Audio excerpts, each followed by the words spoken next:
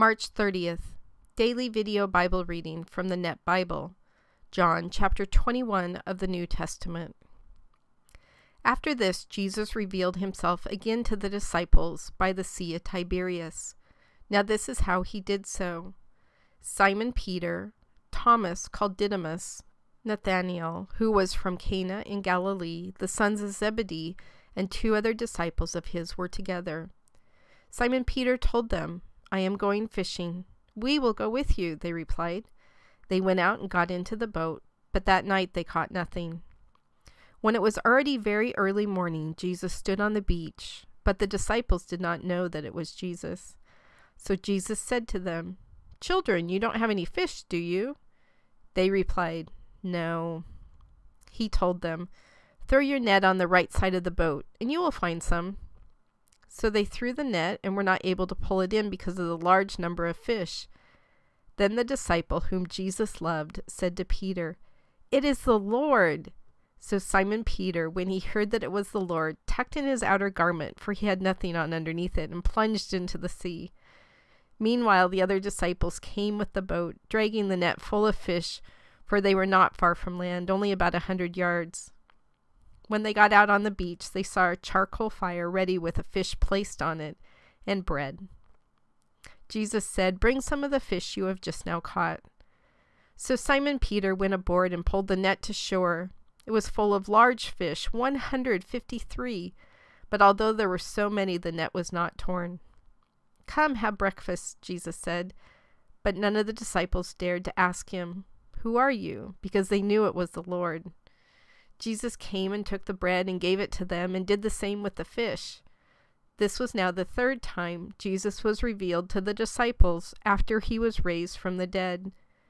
Then, when they had finished breakfast, Jesus said to Simon Peter, "Simon, son of John, do you love me more than these do?" He replied, "Yes, Lord, you know I love you." Jesus told him, "Feed my lambs." Jesus said a second time, "Simon, son of John, do you love me?" He replied, "Yes, Lord, you know I love you." Jesus told him, "Shepherd my sheep." Jesus said a third time, "Simon, son of John, do you love me?" Peter was distressed that Jesus asked him a 3rd time, "Do you love me?" and said, "Lord, you know everything. You know that I love you." Jesus replied, "Feed my sheep.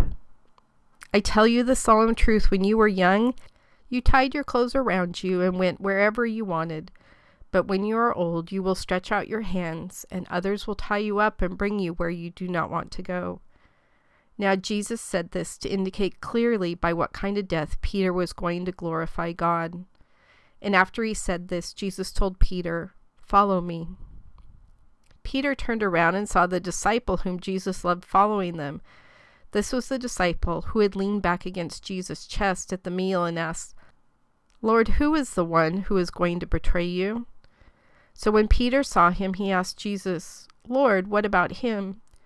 Jesus replied, "If I want him to live until I come back, what concern is that of yours? You follow me." So the saying circulated among the brothers and sisters that this disciple was not going to die. But Jesus did not say to him that he was not going to die, but rather, "If I want him to live until I come back, what concern is that of yours?" This is the disciple who testifies about these things and has written these things, and we know that his testimony is true. There are many other things that Jesus did. If every one of them were written down, I suppose the whole world would not have room for the books that would be written.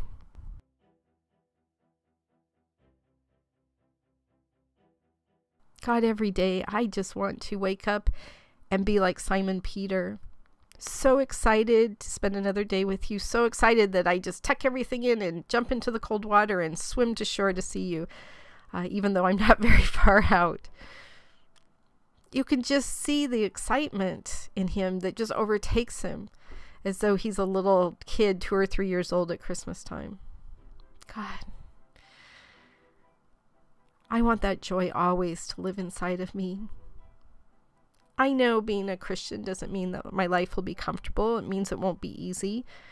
It means that I will have the same problems and issues that everybody else does.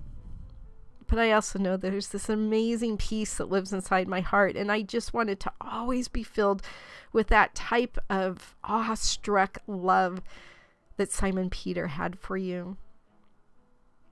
Simon Peter had screwed up a lot in his life and probably went on to do so, just like all of us broken people. But his childlike passion for you, God, just shines through in how he reacted to the words Jesus said to him. Allow us to be like that every single day with that childlike faith, that excitement of getting to spend another day learning about you, telling other people about you, and loving your sheep. God, thank you so much. In your Son's name we pray.